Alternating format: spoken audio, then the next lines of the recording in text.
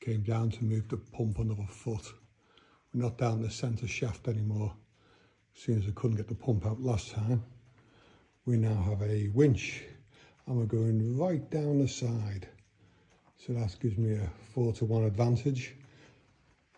Hose reel as the winch capstan allows it to come up very easy. And I also have a string line there with a bottle on, weighted, so I can work out the height of the water as well. So far it seems to be working very well. Not much else happened down here, but I just thought to do a quick video, let you know I'm still at it and doing it. It's a lot less scary here, less chance of an accident. Okay, that's it for now. I will get back to the collimator tube at some point.